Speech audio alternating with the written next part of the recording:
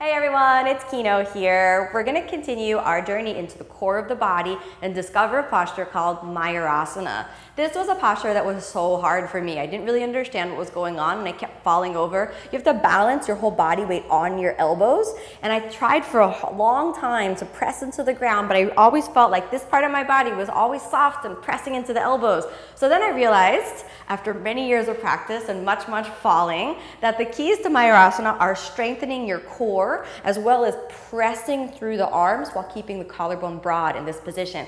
It's not a spinal extension, but it's a core strength posture, okay? So if you can really engage your abdominal muscles right in the center, you want your elbows to be right here, right at your solar plexus, that's what's gonna keep the elbows in a firm foundation. If you spread the elbows too far apart or you soften your abdominal muscles or draw them in too much, you're gonna collapse. So let's take a look at how to get into Mayurasana, okay? So traditionally, we would be coming from here, we would look up, and then we would jump back, all right? Now, entering the posture from here, we wanna lean forward, and then if you're female, you're gonna need to open your elbows a little and put your chest in the front of your arms, all right? There's just no getting around that, all right? Then, you're gonna lean forward, squeezing your elbows together, firming your abdominal muscles, lean into the arms, and inhale as you reach forward,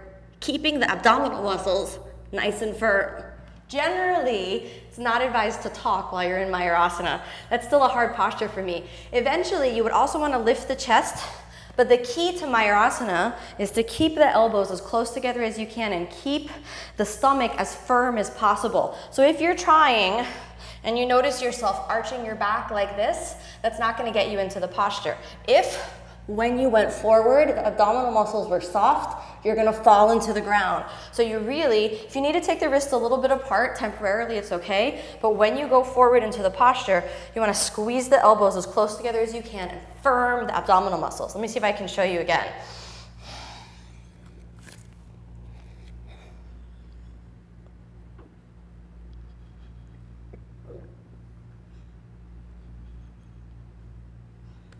So that's the full Mayurasana, okay? Now, traditional Hatha Yoga Pradipika says, that's a traditional classic Hatha text or a physical posture text, says that when you practice this posture, you can eat poison. I'm not sure if that's true, but I definitely feel if I've eaten something and I try Mayurasana, I press right into the stomach, so it definitely makes the organs very strong.